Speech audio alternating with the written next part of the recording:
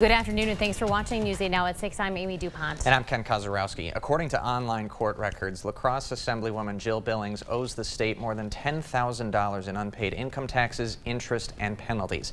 The Department of Revenue filed a lien against Billings back in January and then filed a warrant 6 months later in June. Billings first won election to Wisconsin's 95th district in 2011. The Democrat represents the city of La Crosse and the towns of Shelby and Campbell. Now, we asked Representative Billings about the tax warrant. Her staff sent News 8 Now this statement. A mistake was made, paperwork was missed, and my income taxes were late. The taxes and fees owed have been paid in full to the Department of Revenue. As of this afternoon, online records still show Billings' income taxes have not been paid. We asked the Department of Revenue if they can prove Billings has paid her outstanding taxes, but they by law cannot do that. So we asked Representative Billings to share any documents proving her taxes have been paid. She has not yet responded.